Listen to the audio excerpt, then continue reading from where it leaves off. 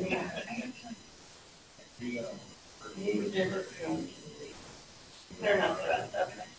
right, welcome everyone. We're going to go ahead and get started tonight. We're going to do our presentation first. Awesome presentation. Pull some slides and then I will introduce Erin.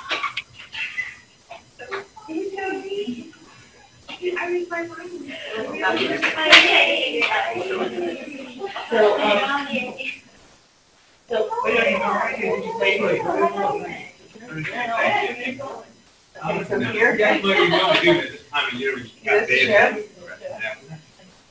And there should be like a weird little thing while we go to this. And then just take a little slide right here.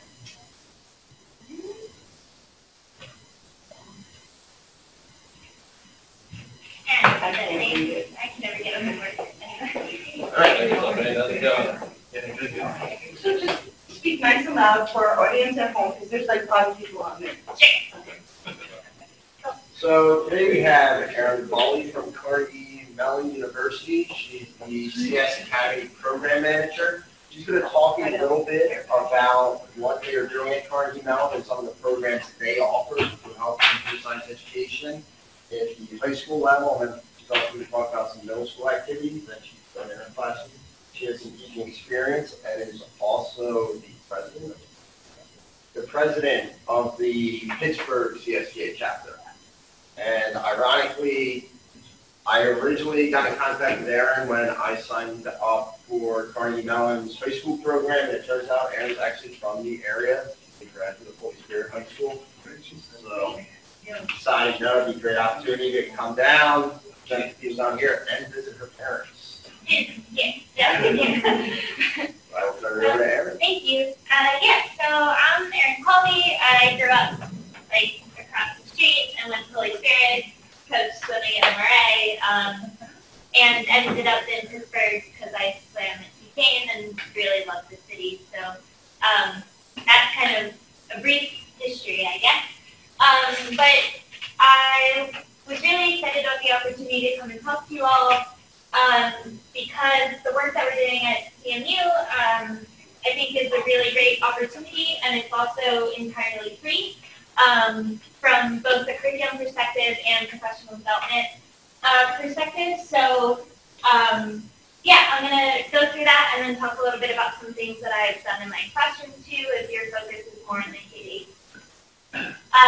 So CS Academy is a project at CMU, and we're building an online interactive textbook for high school teachers to use to teach computer science in their classroom.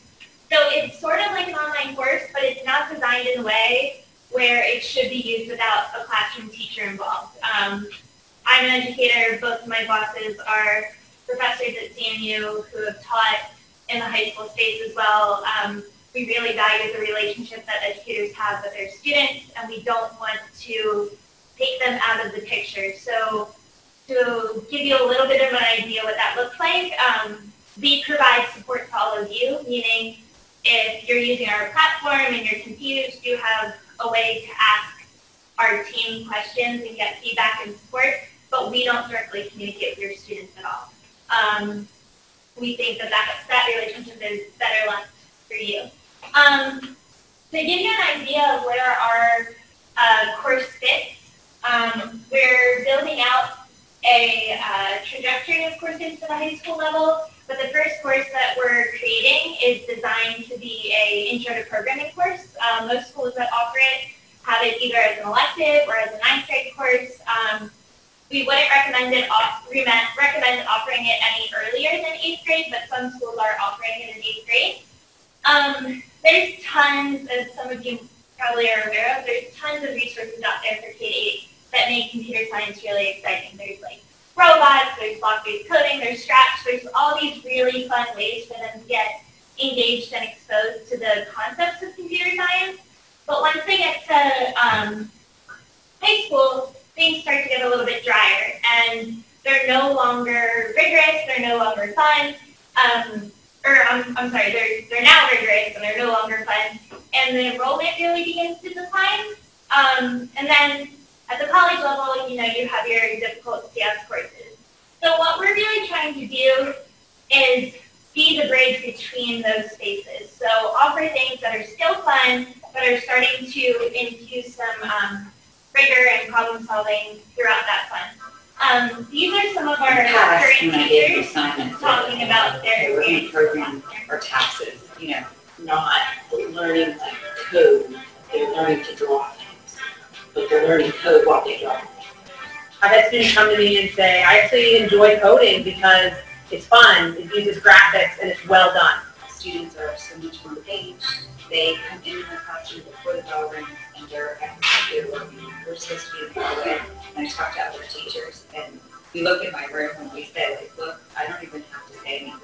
They're all working. And most of the time, it's kind of congratulating each other. Hey, you did a really great job, and you wait till you see this one. If I were to tell them to go into groups, they wouldn't necessarily want to, but they're doing it on their own. The curriculum is top-notch. It's better than any course I've seen. So one of the things that I struggle with in teaching CS is figuring out how to get The auto grader provides real-time feedback to our students in a way that allows them to work at a very individualized pace. The student may miss a day or two, but they're able to stay on task, on track, and follow along. The process of giving immediate feedback has been very beneficial to my students. Also given the teachers the ability to really give the kids a hands-on approach to their education and taking ownership of their education. teaching, but makes our lives easier. I don't have to prepare exams, assessments, everything. So it simplified my life. I'm able to help the kids that need it. I do a lot more one-on-one guidance. Even as a teacher, I've learned a lot. For me, it's a way to help them become career ready. It's giving kids the ability to take ownership of their work immediately. And it's drumming up more interested kids. I have, number one, doubled my enrollment in just one semester. I was here. Yes.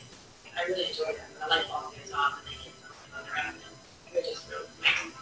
I have a 50-50 division between a student who have not excelled in math and science. They get into programming and they're just great. We teach students to learn biocurricular concepts. We run that with model. The CNUCS academic approach. I don't know if I would say it's easier. I think it's more important. Everyone wanting to know that they're ready to learn. Would you recommend CNUCS academy to another teacher? Yes, absolutely. Definitely, and I already have. Oh, I would absolutely recommend it. Yes. I would definitely recommend. So that kind of gives you a little bit of an idea of some of the things that we're kind of providing throughout the CSTASNJ course. These are the two professors that kind of founded the project. They have a lot of history in the CS education and outreach space, including being involved in some of the AP CS creation.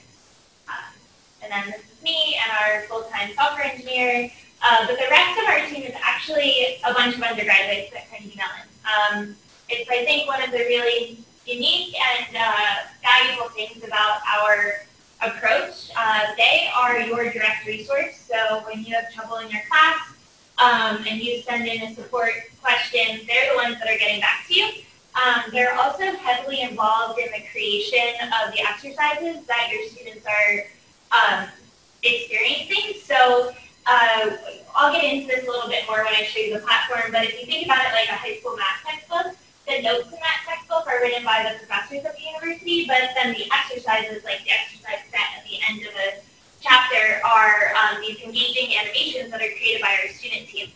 And since they're maybe 6 years at most older than the students using them in the classrooms, they're typically pretty engaging and fun. Just to give you a little bit of an overview, students are programming in Python, and how do I go back? Oh, I got it. Thank you. Yeah, so they're programming in Python, but they are using a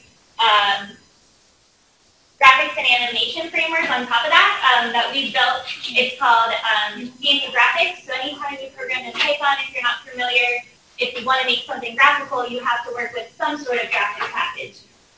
We chose to build our own graphics package because we didn't want students the first time they were coding and making something graphical in text-based language to have to draw an ellipse when they really just want to draw a circle. Like, shouldn't it just be called a circle so it makes sense to them? So we made some decisions in the graphics package that we designed that make it really inviting and user-friendly for a high school student. Everything's browser-based, so it can be used on Chromebooks. It's not a whole lot of fun on iPads just because having to type on the screen that you're also working with can be challenging, but it can be used there. It's all built in to the website, so you don't have to worry about any downloads or installs. We have in-person professional development on campus. We also offer, starting in June, we'll have a online professional development course that you can kind of walk through on your own time. Since it's South Jersey, I'd probably be happy to come down and do PD here sometime if we had enough people interested. So that's always something we can talk about. And then just to give you a little bit more about the actual course, there's interactive notes, meaning there's checkpoints throughout the notes that to make sure students understand the concepts that they're covering before they're able to move on and do the exercises at the end of the unit. All of the exercises are auto-graded with the exception of a creative task that they're supposed to do at the end of each chapter. We'll talk a little bit more about those too. And there's some anti-plagiarism features, which sounds pretty simple, but it makes a big difference. Students aren't able to copy and paste from outside of the site into the site. So they can still look at their neighbor and copy whatever, but at least they have to type it out themselves. You grab stuff off the kid's phone. Yeah, exactly. So, Grab someone, you mean programming? So if you think about Scratch, you can think about where they're headed. We're trying to be that bridge that's in between those two spaces. So the first course that we built is called CS1. It's a year-long introduction to programming. It's about 120 hours of instruction. It's the course that I'm talking about today. This fall, we are piloting with a really small group of teachers a ATCSP course that uses Code.org's ATCSP curriculum and just replaces Unit 3 and Unit 5 with our programming platform. And it's designed so that a teacher can have a classroom of students that have taken CS1, that haven't taken CS1, that have taken a little bit of CS1, because we know at most high schools, CS courses aren't going to be sequential, so we don't want there to be any very elementary for that ATCSP course. The CS2 applications course that we're planning to pilot next fall is going to be not apps in the sense of apps, but applications in the sense of applying everything they learned in CS1 to other subject areas, so seeing how computer science can be used in music and art, things like that. And then our plans down the road involve, if you think about it like a triangle, our CS1 course is the bottom of that triangle. It's really designed for all students, and as you progress, things will get more challenging. 15112 is a course that's kind of known. It's offered at Carnegie Mellon. It's one of the top 5 best computer science courses in the world. So one of the founding professors of this project wrote that course, and the idea is to hopefully eventually offer that in an online format at a really reduced price for high schoolers. But we've got a lot of logistics with the university to get through to make that actually possible. So that's kind of what our pipeline plan is. I talked a little bit about PD already. Videos always start automatically. I don't want this to. But these are 2 separate videos, and I'm actually going to share with you the bigger one. But there's some examples of students' creative tasks. So at the end of every unit, students are to think about everything that they've learned through all the exercises that they've done and try to create something themselves from scratch. And students that have created these things, it's a bunch of shapes layered on top of each other, and gradient hues and colors and opacities. Nothing that you see here is an imported image. Everything that you see is layering of shapes and things that they created.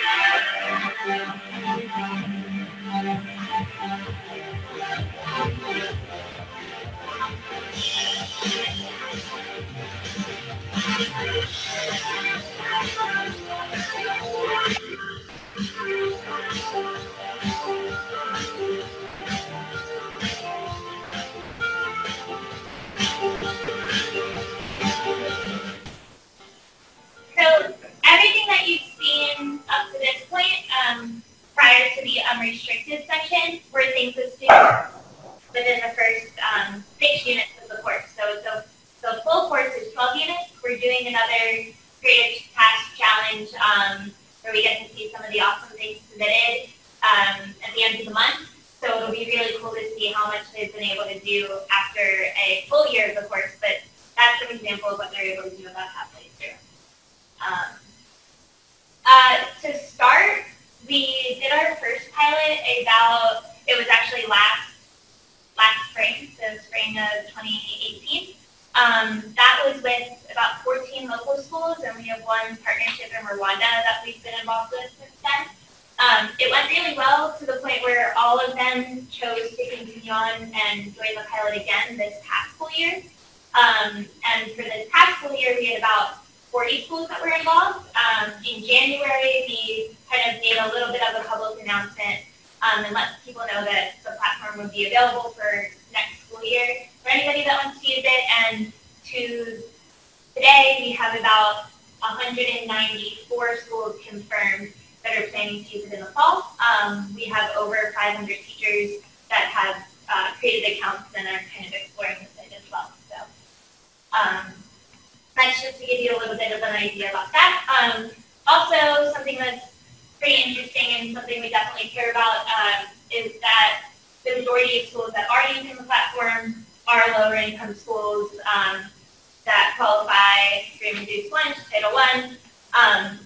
So we really are extremely passionate about this being a free offering because we want to help bridge the gap in the people that are being exposed to computer science right now. So that's just an example of the fact that it's kind of happening at least right now. So what I can do now is go to our site.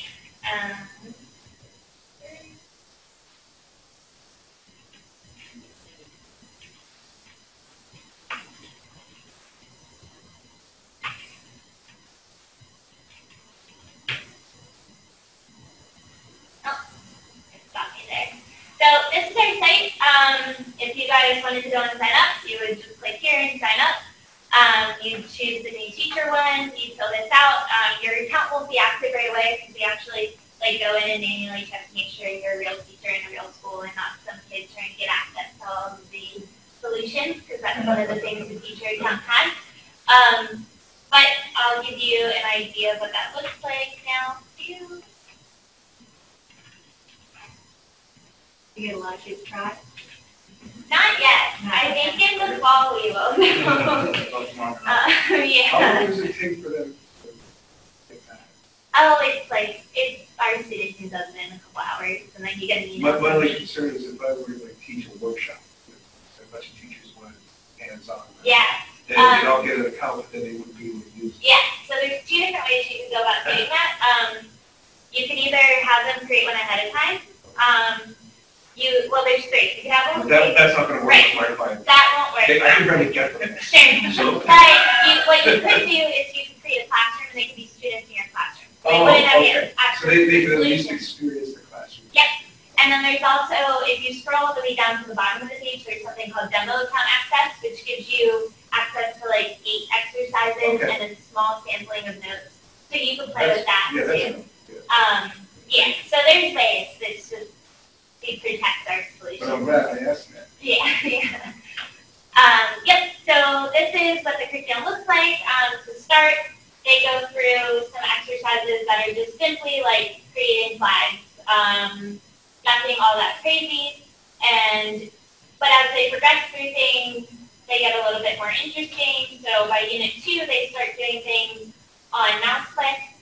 So they have to figure out how to get their code to work. What I'm playing with over here is what we call the canvas. There's an inspector tool so that you can view, it's covered by this little thing, but in the upper right corner, you are able to, what key is, I work on it now. But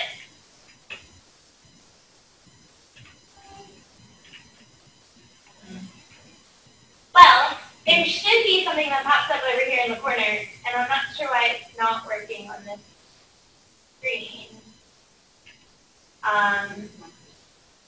It was like a browser, very small. It's not browser, because Chrome is great. It's like one of the keys. Yeah, it's like a control. Is it like a command key? It's command on a Mac. Yeah, usually. Control, whatever. That's not, But it's not working. it's not cooperating, but I could be doing something wrong. Anyway, so, or there's that, which we need there. But you can see it here, because in earlier exercises, you don't have to activate it. It gets shut off later on because students are interacting with, when you're clicking, you don't want like this little box to constantly be popping up and telling you things. But the inspector tool enables the student to like explore the solution and try to figure out how to make that work in their code. So when they run their code, it switches over to my canvas, and then they're able to toggle back and forth and see if the solution matches their creation. And then if it does, they can submit some feedback, and you'll get some feedback, and then you can keep moving forward. Every step, we have more exercises than students need to complete. So that's where this little like 0 out of 8 comes in handy. There's way more than 8 points that a student can score here. But that's kind of how you can go about differentiating a classroom. If you have students that are like the really high flyers and you want to ask them to do more of the more challenging exercises, you can have them do level 3s. For students that are struggling with it a bit more, maybe you have them just taking with level 1. There's a lot of different ways you could kind of, make it fit for whatever purpose you're thinking. And the way that a set of notes looks is like this. So there's some example code, and then after that example code for a student, it would come up as a checkpoint, and then you would, in order to unlock everything beyond that, you have to submit it. If you have students that try, oh man, I guessed right. But if you have students that try to just guess and they keep getting it wrong, we actually lock them from just trying to keep guessing so that they go and actually read the notes. In our first iteration, we didn't have any checkpoints at all, and professors are writing these notes, so they were like way too long for ninth graders, and they weren't reading anything. So we really cut down a lot of the notes and added these to try to help facilitate a little bit of a more engaging experience for them. In order to get to the exercises in a section, you do have to complete the notes. Everything in our curriculum is sequential. We've gotten a lot of questions from people asking us to unlock it so that it's not that way. And we're thinking about it. The difficulty that lies there, though, is just because your students might be familiar with for loops already, that doesn't mean that they know how to code in our program. And so we're still trying to figure out where the fine line is between like us being too heavy-handed and how much we need to be handing off to teachers is really what it is. But as you progress through the curriculum, they interact with these types of things. How about, yay, there it is. I don't know what keys I use. There, did you use that? Okay, anyway, so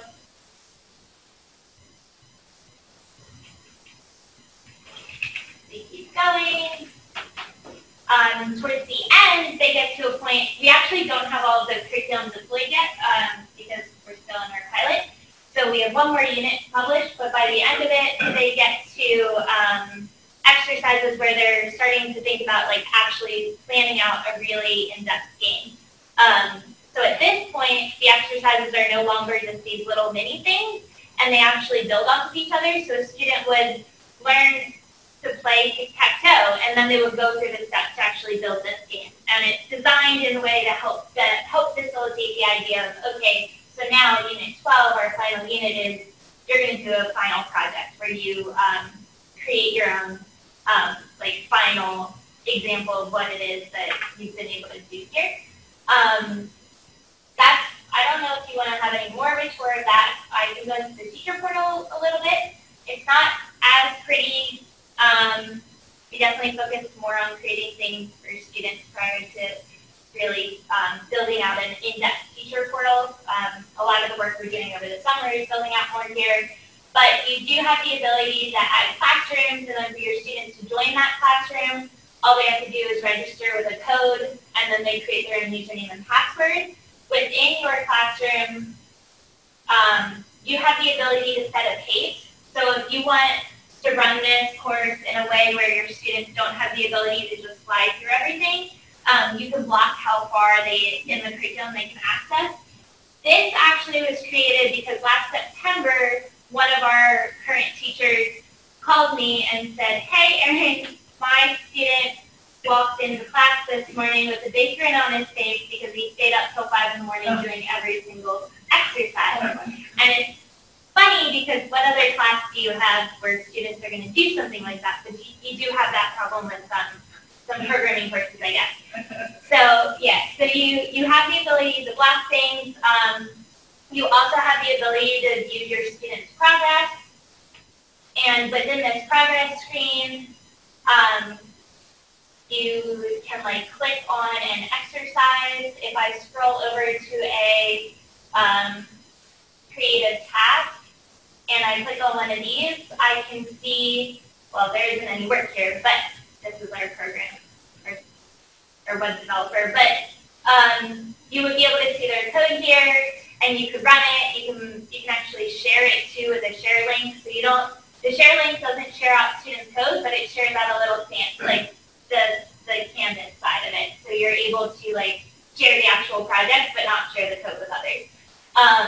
And then you can grade it right in here. You can actually just give feedback that students are able to see, and then they can request to resubmit if you want to kind of have an iterative process with them like that. So that's kind of what the progress section looks like. You have a grade book that's messy, but it's exportable, so you can download it and add it into any grade book that you're working with. Usernames are student created. CMU is crazy strict about us not collecting any information on your students, so we don't have the ability for you to like import your school list because we're not allowed to have that info. It's just the way that we work, and I kind of prefer that anyway. We're not doing a research study on your students. We are providing a resource. Here you can see your list of students. You can reset their password. If they forget it, you could reset it if you wanted to block them from accessing things because they're not behaving. You can sign in as them and see everything that they're doing if you want to. But you also have access to most of that within your progress tab. You have in this resource tab, there's just some videos here, mostly tutorials on using the site, some submission forms. This is that support tab I was talking about earlier. That's your direct line to our student team. Underneath the course information, you'll see there's our scope and sequence and also a pacing guide with this. And then within every section of this, there's also an example exercise. So if I open this up, this is what that shared exercise that I was talking about earlier, this is what that looks like. You're able to see the canvas, but you don't see the code behind it.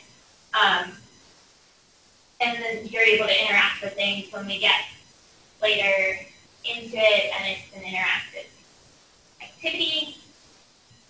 If I go back to our resource tab, there's also a course description. Within the course description, we have our standard alignment for CSTA, ISD, and K-12 CS framework. We also are working on building out state-specific alignment, and I have finished these already. So that's linked here. It's just a folder of more of that information if that's something that you need in order to get something like this approved. The other thing that I wanted to take a little bit of time to show you is our creative task guide. So we outline everything that's covered in every unit. We have a rubric. If you're familiar with ATCST, it's kind of similar to that, and then we provide a design and development guide. One of the most difficult things, especially oftentimes for your strongest students, is to get them to come up with a creative idea to create. So this is really there to help them do that and help them think about what code it is that is really valuable that they're working on learning to write. Yeah, so that's pretty much, I think, everything that I can share with you about CS Academy. Do you guys have any questions about that?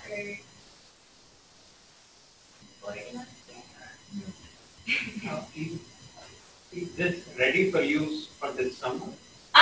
Yes, I mean, you could. We'll still be building things out though. So you might come in and find more exercises there than you saw yesterday. For the fall school year, everything will be ready to go. Are you thinking about for summer camps or something like that? Right. So we're actually building a course called CS0. And that's really designed for that sort of setting because it's about 16 lessons of activities, so it's like a light version of this course. We don't really provide this for summer camp use just because it's so much content, and if a student touched on it a little bit somewhere and then they go and they're supposed to be taking it as a class their freshman year, there's going to be some weird overlap there. So, but that CS0 course will be available like late June, mid-July, or early July. So, yeah, I can definitely share more about that with you too. And when students sign up for an account, they need to sign up with an email? No. Yeah, we don't use email, nothing. Yeah.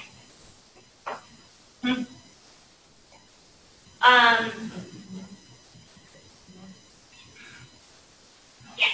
So the only other thing that I was going to share today, and I'll go through this a lot quicker than I did CS Academy stuff, but prior to this job, so this time last year, I was teaching K-8 computer science outside of Pittsburgh. So how I got pulled into this world is I took that 112 class a couple of summers ago because my school district asked me to write K-8 computer science curriculum, and I had never taken a CS class.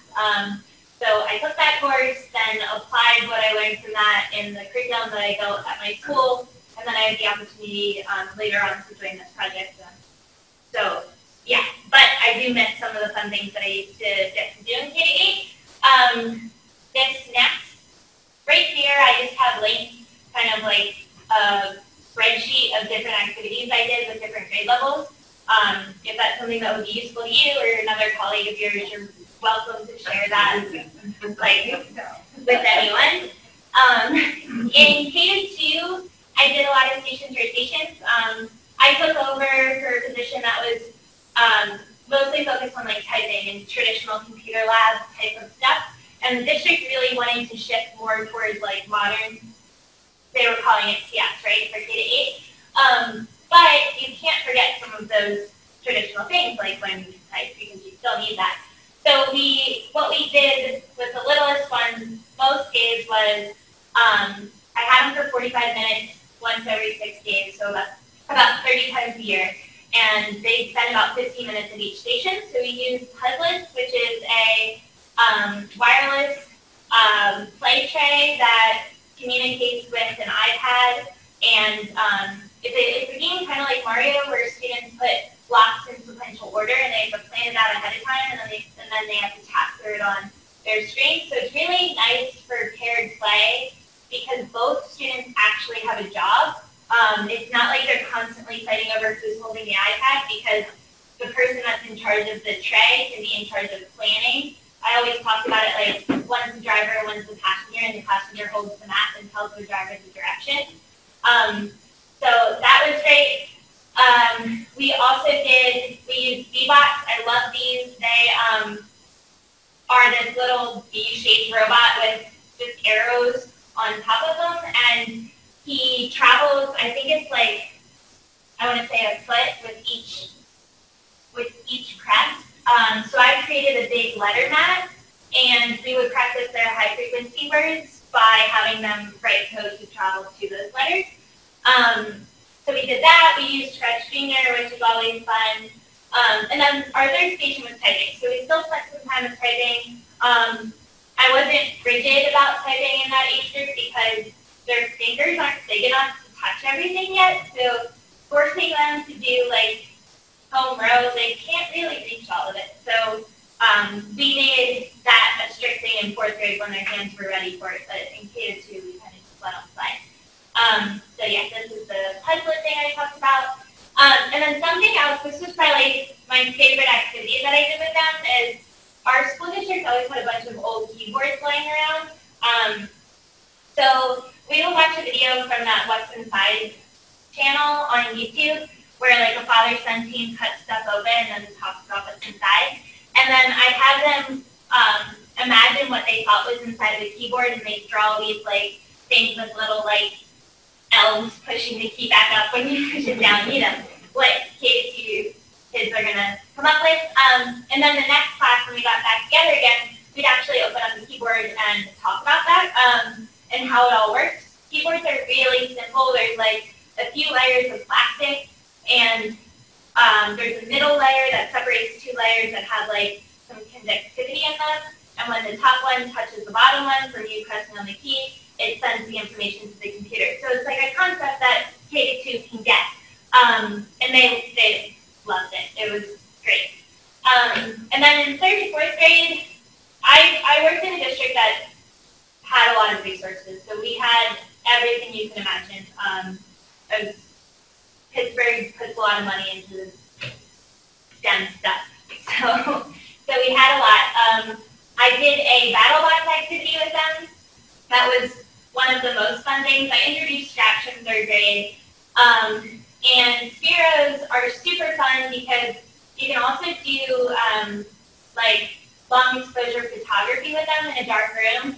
So they like programmed the balls to roll around the floor, and we took some photos while they were doing it and then talked about how that works.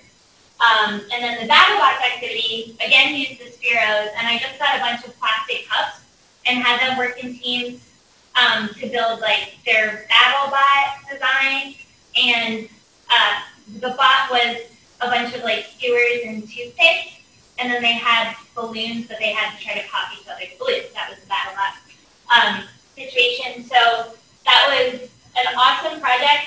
It nearly failed because I tried using balloons, because that's what I thought I should use, and it doesn't work with regular balloons. You actually have to fill water balloons with air. They pop easier. So like luckily I did every project 6 days in a row, so I got to like, you know, figure out what was going to work and what wasn't. But this was a lot of fun. And it was all things that was like building a lot of excitement around programming and also the like iterative design process. And then in 5th and 6th grade, we used something called hummingbird robots, which are actually a project out of Carnegie Mellon. They're Pittsburgh based. They're probably my favorite thing to implement into CS education. They're Arduinos for kids. So the ports are a little bit bigger. You can program them with Scratch. They have them set up so that you can program them with like almost any language you can imagine.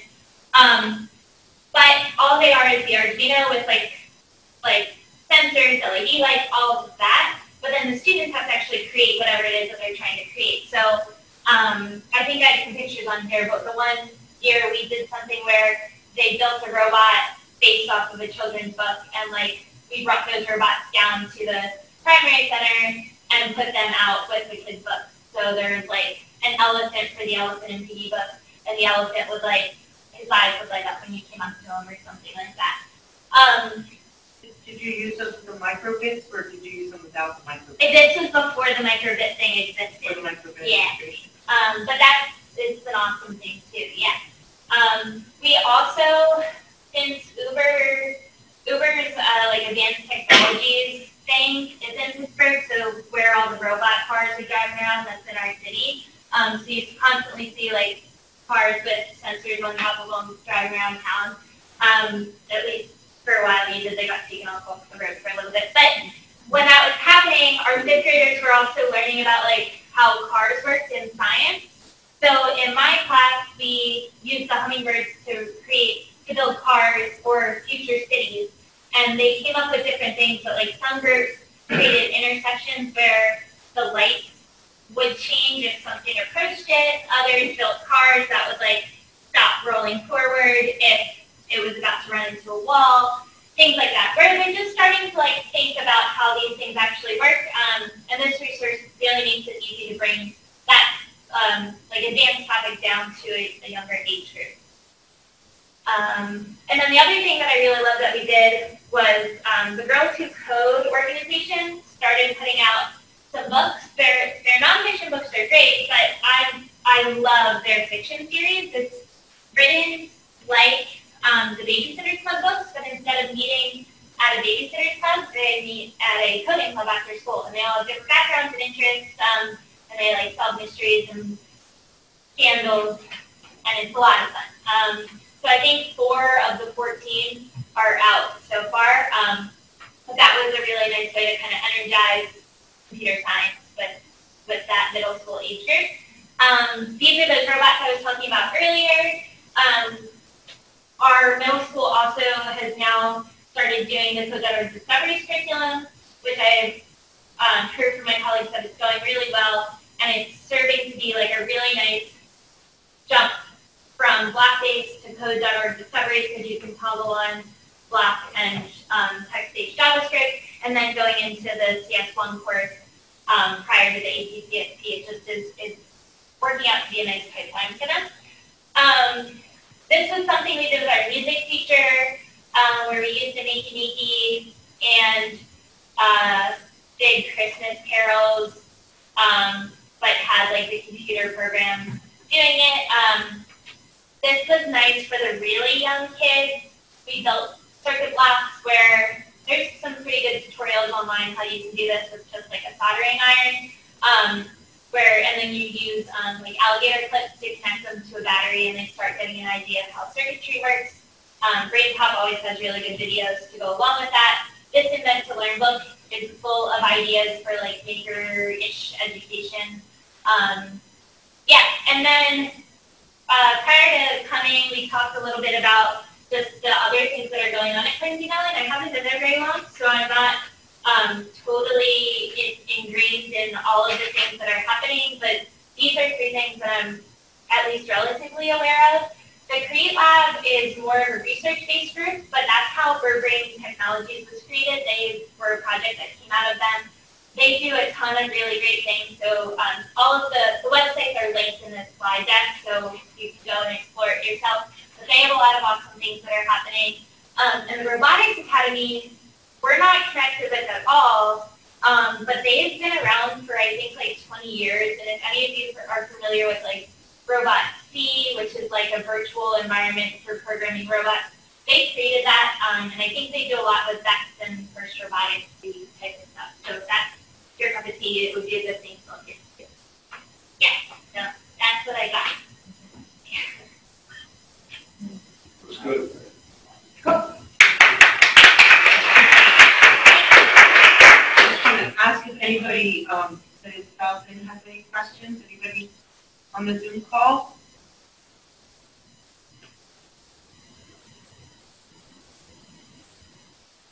Daryl, Izzy, Lynn, Abby, Amy? Can they hear you? Oh no, they can hear. I have a question. I I know you said that there's another team that deals with the robotics, but would you happen to have is there a contact person there? Because we're actually looking to use their curriculum next year for robotics. Yeah, if you email me, I can email you. I have a meeting with them next week. I haven't met them yet, but yeah. By and we did research, we have access to it. I think it's got this pretty much free, I think. I don't know. Yeah. I don't know about that. Maybe it's just the hardware that you have to pay for. Okay. I don't know. I know they're not completely free, but they're also hardware related. Okay. Yeah. We put her email in the slideshow, right? Her email's in there? Yeah. My question was, how would you differentiate your core product offering from, say, Code.org or Code Academy? Because a lot of them have this integrated IDE with feedback and those kind of things, and more bells and whistles. So, how do you? So, I'd say Code.org has some great things, but they're scattered. So they have the Discoveries course, they have APCSP, but they don't have a course in between. So our CS1 course is really designed to bridge that gap between those two courses. As far as Code Academy goes, they're definitely meant to be a self-guided, on your own, not meant for a formal classroom. And they also don't do graphics. I'd say the biggest difference with what we're offering is, generally speaking, is students are programming in Python, so they're doing actual text-based coding in a real formal professional language, but they also get to do so in graphics and animation. And not many people are doing that. CodeHS has a really awesome JavaScript course, but they don't have an offering in Python that is as graphics heavy. Their Python course is really challenging. It's meant more for older students. So we're trying to fill this gap in the market where there's all these great things out there for K-8 to have a lot of fun. And there's all these great things out there to challenge students in high school, but there's not a lot that's bringing them on a path. So we're trying to provide something that can do that. And I know just from having used those that were curriculum, their language is JavaScript. I haven't seen much with Python. Yeah, so that would be one different thing. That's one of the reasons why I was like, wait, I kind of want to get into Python a little bit, but I didn't know anything else. Python's a fantastic language. Code Academy has a behind the pro paywall curtain that has a Python thing. This looks pretty cool. Yeah, and CodeHS, that was Java too, right? They have two. Their visual stuff is JavaScript. So, but then they do have a Python course, but it's challenging material. It's meant more for older students. Yeah.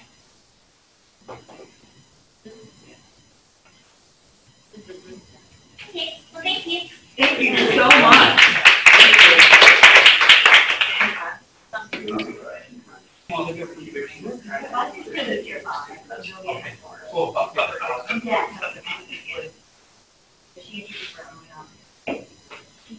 All right, so we do have a little chapter business to discuss. Probably good for this pretty quick. New members. Yeah. All right, so we're going to do this out. My name's Erin Cawley. I teach computer science and a bunch of other stuff over at Mellon. What grade level students? 9 to 12. I'm trying to work on a supervisor. We have two as members of the organization.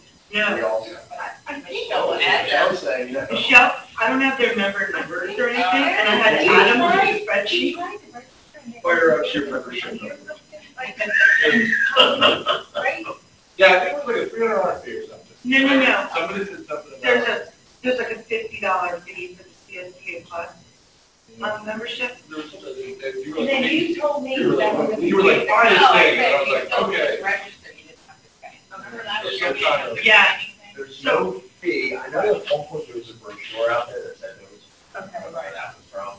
There is no fee to join unless you join as a CSK Plus member, in which case I think it's a $50 fee. Yeah, you go. Give you additional access. It was a CSTA membership. And then I think you got Was it the institutional one? $100 or something. That's the institutional one. Right. We paid for it, I think we paid for it. I think so, yeah. Well, you Yes, sir, ma'am. I will look into that with our chapter advisors, Leslie Schindler. So I'll look that up for you, and I'll be. Yeah, here, I got it. This is the, my. Can you send that to me, Matt? Yeah. Yeah, let me write down my email address for you. It was 20. Yeah, we will figure that out. Yeah. We show up 2 years Okay. later. I remember, right? Every year we have to agree on Yeah, membership. that's right. One, and I'll talk about the next slide. I might have to do one. Remember, the one membership is the CSTA Plus membership, which you get extra access to exclusive resources. That's a $50 membership fee for the Educator. Really, the premise behind this is it was free. The $50 charge is the CSTA is trying to do more, provide more resources, and obviously for that comes costs. Provide those things for its members. So you do get some extra tools and access as a result of what it is not required. Right now, there's a lot of discounts on the kinds of things you can buy for your fraction. So that membership gets you that. So got to take back their advantage. So we're done. Got our officer team. This email did go out from CSTA National. I think everybody should be receiving this. They've started, they're cleaned up the websites, it's now a new website, and they're connecting to chapter websites. And one of the things that they are doing is they are updating chapter information and personal information. So they're probably trying to see, are you at your districts? What are you doing in your districts? How are you collecting some information? So one thing that they've done to encourage teachers to actually go to the website and make sure that everything on there is correct is they're doing different checkpoints. We are past May 3rd one, obviously, but the CSA chapters with the most members at the end of May 3rd, 10th, and 17th will win $1,000. And that's the chapter. Paid membership, $50. I did not see that they had a plus members. I did not see that. Right, so that's kind of neat. For our chapter, we know that we have our programming competition, which is a big event, so that would always be helpful, and we do different things.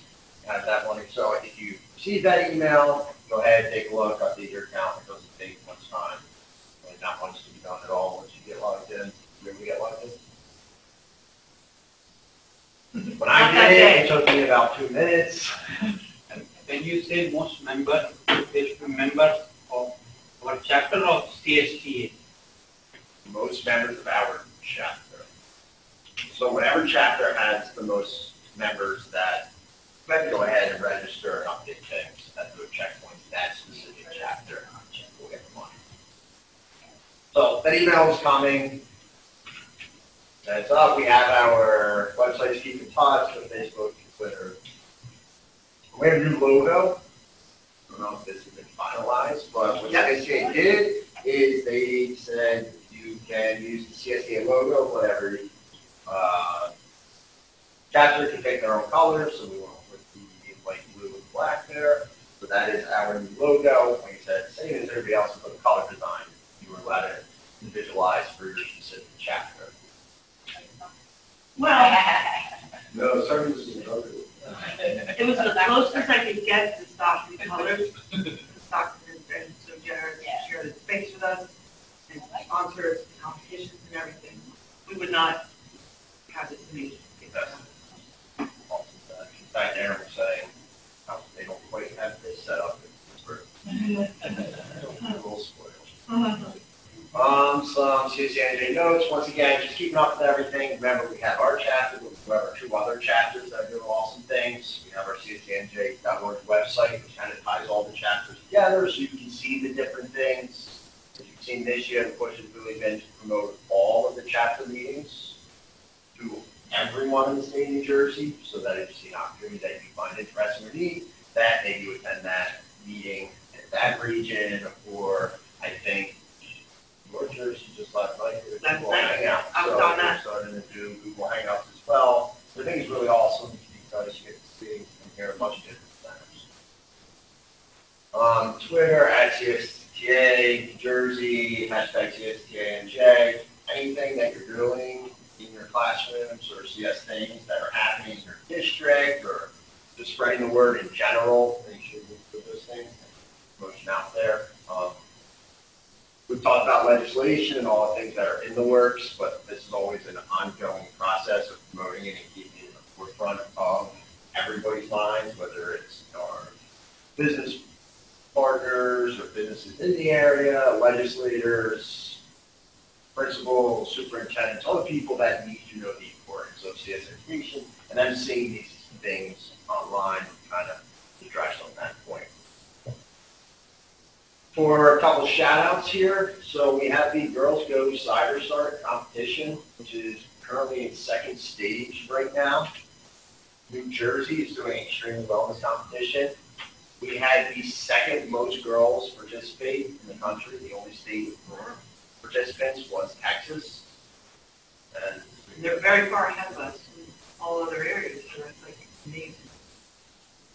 And so that's awesome. Basically, it's a competition opportunity for girls to explore different challenges, learn about cybersecurity. It's all student driven. Or like lessons for the teacher to teach or entry keys for the teachers to write the students with. The students are all doing this on their own.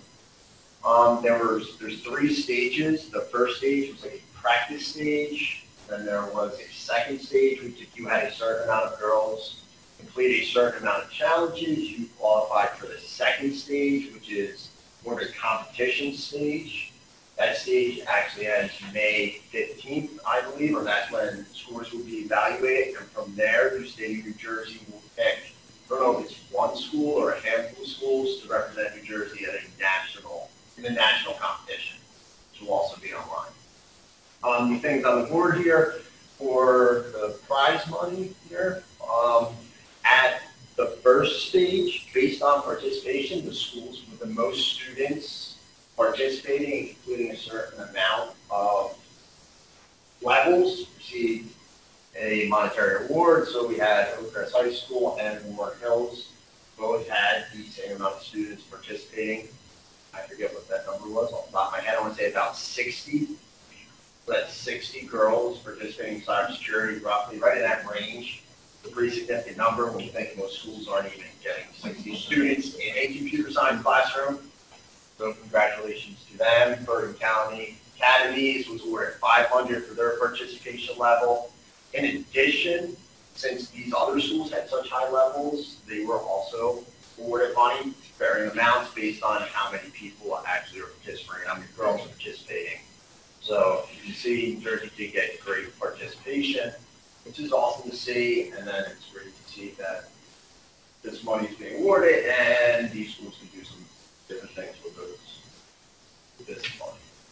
Do you know what the competition entails? And do they have cybersecurity classes? Right, so the competition, kind of, sort of, but I think more basic.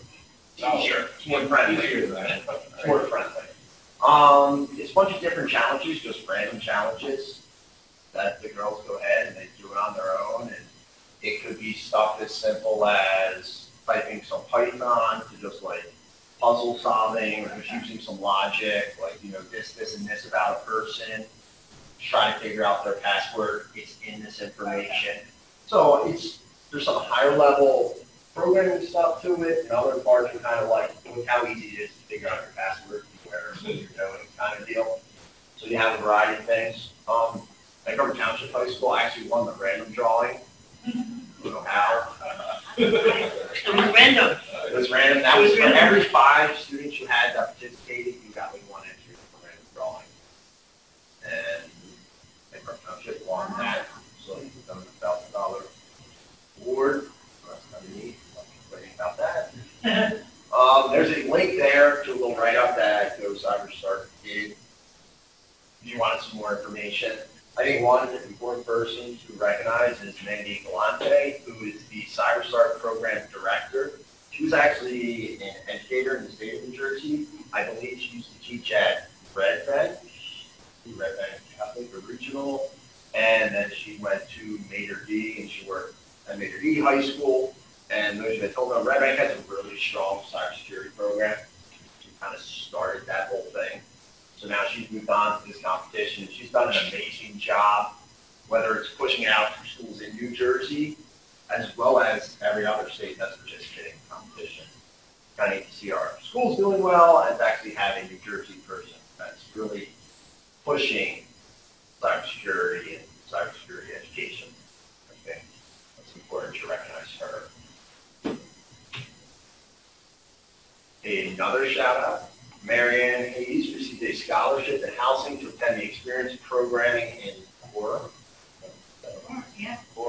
Conference in Portland, Washington. And she received a scholarship for air and housing. It's awesome. It's going to conference teach attendees how to teach students computer science using the Quorum programming language for blind students. Thanks for bringing that conference. I would have to impact it. So I think that's really awesome. Opening the doors further to students that can get involved in computer science. So we're talking about inclusion, and it's just another way of including other group of students. So Marianne's going to attend that conference, and then we're going to broker and choose studying on it at some point and sharing that information. And then teaching you guys to teach this boy in high school.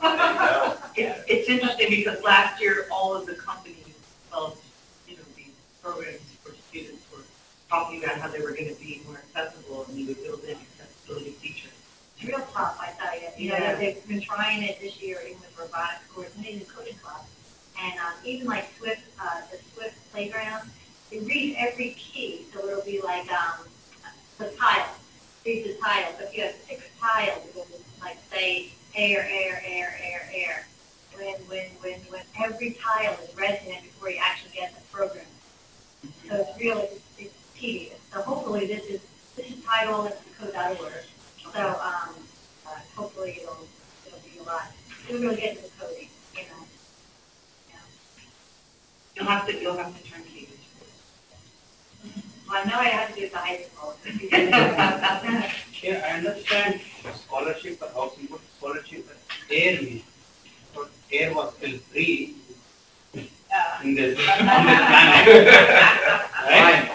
I know that. Not yet. Air is still free. So. And they have to walk out with all the material I need to see. Amazing program. One shout out that's not here.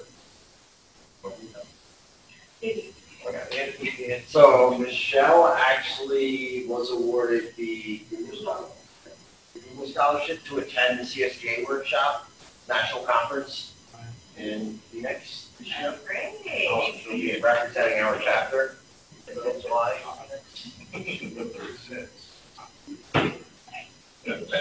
Recommending short. Bring like a spray bottle or something. That's really awesome. You haven't been to the national conferences, but you experience that different workshops, see how you get your network. So, And they do have a lot of networking events for you too, where you get to meet other educators and just really share ideas. They build that in. Anybody that's on the leadership team here, if you're an officer, you can apply for the Google Scholarship. But they also have like 2 or 3 other scholarships that they hope people apply for next year and come. When is the deadline? Like October, maybe. Like we mentioned it at every meeting. We're like, why? But I'm going to make it a point to send a personal email to everybody and say, and I've chased her down before, so I have. I'm like, hi. I'm waiting for a good place to go to. I know. I'm intrigued with Omaha. But Omaha was gorgeous. You know what? It was gorgeous. They're still, they're probably now. Omaha was like a Bedford City. Everything was gorgeous. They had great shopping, beautiful restaurants. no Streets, there were no people. Yeah. There were just us. Yeah. And they had like beautiful. I don't know where the people live. No, but do they release where the next year? So they will. They'll mention that in July at the conference. Yeah. So. I would I would think it would be, I think that. We hope so, because the last two, so I'm thinking Atlanta. Now they've gone to. It'll probably be Atlanta. So that's what I said. I was looking at different places, because they were posting like the different calls are in Atlanta. I thought one was Atlanta, but. And there's a little pictures up to get in. Yeah. They showed you like a desert of some sort, and then they showed you somehow. Yeah, that really threw me. I'm like, what? Yeah. No. Yeah. So, we'll see. Next year you'll all apply. Yeah. We'll all go. Just links to PD resources and events. Obviously also there. The CSTASNJ.org, once again, that is like the jumping off point for everything computer science education in the state. So definitely want to bookmark that website. Some local stuff. Want to mention the Masters of Instructional Technology here at Stockton, fully online. Just a reminder of these things. We have the SRI&ETTC program still up and running. A couple programs coming up. May 21st is Scratch, Ready to Code, June 6. Roger, your sketch. It's me. What's your sketch? It's Python based. There we go. It was developed by Georgia Tech for teaching Python, and actually now you can flip it over to JavaScript if you want to change the language. And what it is sort of they give you blocks of sound loops like you would get in GarageBand. Unlike GarageBand, you can't just drag them into the timeline and play. You have to code them into the timeline. And then once you get that going, you can do things like you can code in like the algorithms for effects like delays and reverbs. So you're kind of learning musical things and coding things at the same time. You don't have to be a great coder or a great musician to do either, but you do both at the same time. And Ear Sketch is free. Ear Sketch is free. In fact, to try it, if you go up the first time to try it, it doesn't even ask you for a password. You can just go in and start using it. You wouldn't be able to save anything you do, but you can just go in. There's no like paywall or anything. I'm sorry. There's no like pay. No, it's totally an educational project. And it's browser based, or it's all browser based. You don't need any. So if you need to use it on Chromebooks or something, you don't have to worry about download any software. So I'd say that it's probably more. I'm probably answering this a little more than you expect. Okay. No, because that's exactly the kind of thing I'm looking for. We'll come to the workshop. June 6th. Come on. It's a great day, Bill. So I would say that it's probably good for maybe 5th grade on up. Kim and Tina's class adored it. Yeah, Kim really used it and loved it. Students have been paid. They've been using it? Yeah, one. Oh, cool. Actually, well, we did a thing in Lakeside. We did a 10-day in Lakeside, and I had all my stuff out. And one of the kids was like, "Yeah, don't use this game stuff cool, but like, I want to be a rapper. I want to do this." Well, he can do it. And I'm like, "That's cool. I don't have anything for that. I'll figure it out." So like by the time he gets it done. I think that there might be a way that once you create a track, there might be a way to record like audio over top of it. I can't remember. They've upgraded a lot. Since I started using it, so there's a lot of new stuff in there. We have an Ableton push at home so that we use that occasionally. Yeah. Sample the button sampler. Right. And so we do stuff like that. We've used a couple of different things. We'll just ignore the rest of you. Oh, sorry. No, I was totally interested. But I'm always looking for stuff for ideas to back, and this honestly just fits right in. Try it out. The kids, the people who use it with the kids find them, they seem like they're pretty engaged. They seem to be pretty cool. I just wanted to add that, University of Maryland, they have created a CSP course, which is College Board Approved, and it's free. So they use Sketch as the programming language. Oh, that's a good approach. So you can just Google University of Maryland, it's CSP. Yeah, and they have the whole package free for teachers too. Thank you so much. The only thing they did add, one thing I liked about your sketches, it was always code-based. They did add a blocks module now, where you, so I guess maybe that could take it out of the younger grades. But it would be nice if you could disable it for certain accounts. So No, I'm not against blocks. No, I'm not against them. I'm just saying that sometimes if your goal is to teach actual coding. But here's the thing though, now we're going to get into it. Because it's high level languages, right? Now you have these guys that program like assembly, and they're like, oh, these high level languages where you have to use call functions, do objects and stuff. Yeah. Well, that's not real programming. No, I didn't mean Everybody at every level is like, that. that level above is not real programming, and blocks is the new kid on block. Yeah. So everybody's like, blocks isn't real programming. But like, No, I didn't mean to apply that, but yeah, I think it will be way more popular. I actually did more than apply it and said it. But I didn't really mean to say it that way. Okay. There we go. Sorry. Well, that was a good exchange.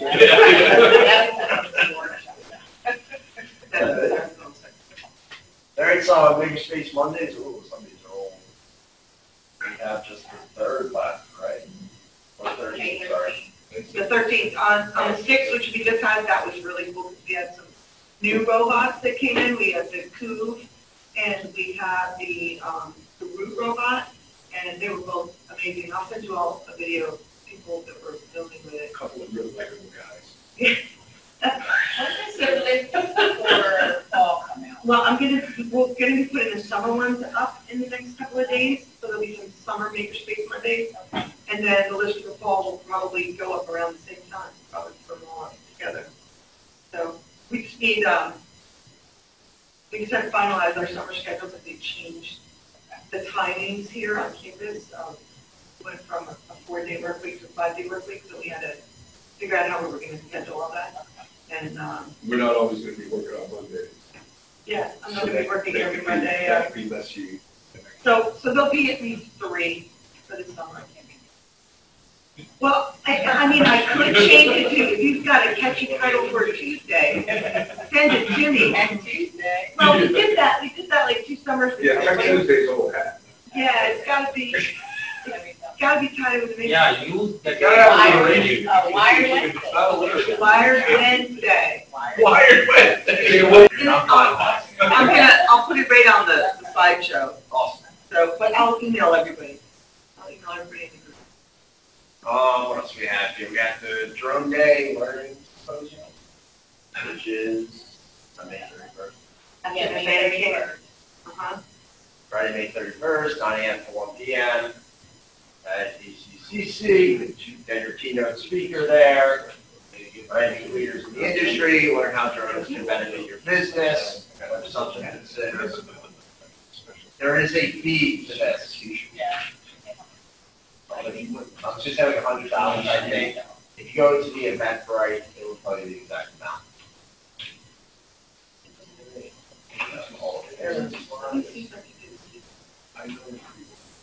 Before you go on to the next thing, we do have a high school and a K-8 2-day thing that I'll add into the slideshow. Wait, there are 2 separate days. One day is K-8.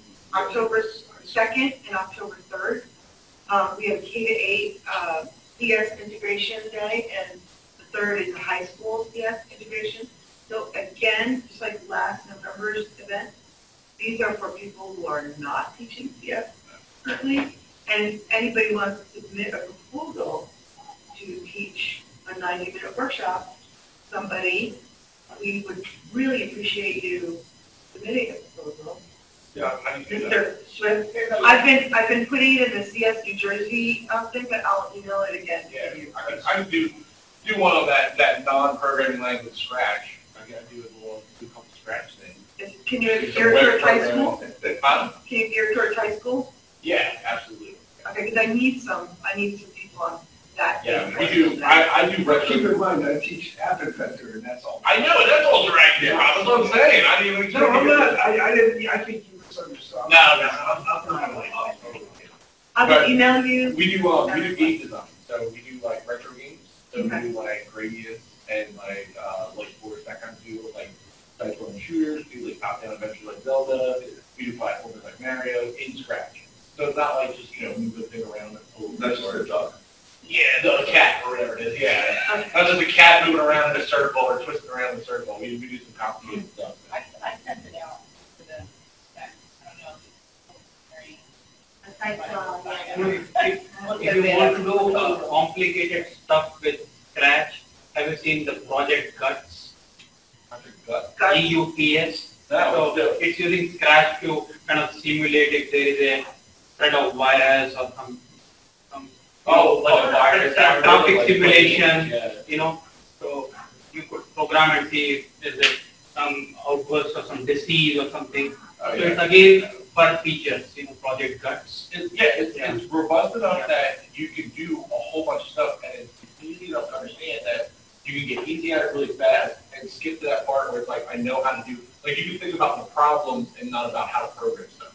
So like, which takes a long time in another normal language, it takes way longer to master it. So you can skip ahead to, oh, how do I do this thing, instead of like, all right, what do I need to program? I don't know. When, deadline, mission deadline? The 15th of this month. Tomorrow. But it's very easy. We can see the title, the little description, you have to select which CSTA standards it addresses. And it's on. You want to do more than one session too. Yeah. I can do web programming too, and I can do computer hardware. I think that's really that was the most common. Okay. I don't know what you guys need or what you already have or. Well, what we already have is already on the website. Oh, the whole thing's there. Okay, cool. Yep. So you'll see proposed sessions. Those are the ones that are already being proposed. So we're almost done filling our K-8 slots. But we're looking for the high school now. Okay. So we could use Adam. You could release Adam. He lives and dies. He lives and dies by deadline. I get that. But I could probably get a couple of, I'll work on that. Okay. Yeah, and even Brian can do something on that school. I sent it to them, Okay. but I'll send it again and let them know the deadline. Like I feel like there's 80 to 60 more. Yeah. And it's good. All right. All right, so that kind of wraps everything up. Our next meeting is July 17th. Oh, Abby's in there saying, I want to do a presentation for high school. Is there need for anything specific? Oh my God, there's other people. Abby. Oh no, sorry. It's archived. Like, oh, you Well, good president's on there. So listen to these Abby, nerds talk about this nerd stuff. I know, right? I feel so dumb. Thank you, Amy. Thank you, Abby. July 17th, we have a date yet? That's the date. Yeah. I'll follow up with Joanne tomorrow and we'll get the location. I'm a little worried about, I know we talked about having it in a mini class on our Livingston campus, which is absolutely gorgeous. It's so gorgeous. That's a new one. So I'd have to find out if we could get parking there or not. So let me find out. You don't have the time yet, do you? No, it'll probably, Morning or? oh, do you think it should be during the day? Oh, I was thinking summer. It is summer. We're not, it's not at lunch, It's not at lunch. like it has been. We're not doing that at lunch. And parking's probably better a little later. Yeah. But we're not gonna do that at lunch. No, the lunchtime thing is text message. Wasn't working at all. It's too hard. Because we're always presenting, the way to run, like 59 weeks. Maybe we can send an email out about times, so what We will. times work best for people and based on feedback. I can send a doodle to everybody in the group. All right. All right, as always, if you have any topics you want to learn about, let us know. Interesting presenting, let us know. You can come across and you can meet, let us know. You never know where you're going to find an actual speaker. Like tonight, I actually signed up for that CS Academy for my class, and then Erin was like, hey, I'm from that area. And Really? And I was like, do you want to come speak? I was like, yeah. I was like, great, I'm a good speaker. I don't know how this just happened. That worked out well. So you'd be surprised, but just keep things in mind as you meet people to talk to. I know that people meet other people at events that they came and talked at our meetings, so anything that you come up with or want, let us know. Okay. The next meeting will be July 17th. Thanks for coming. So that's your evening. Thank you. That's That's it. I know, right? Stop You're sharing. arguing there, block basically. Yeah, if your title has a double on top, I would find it. Yeah, right.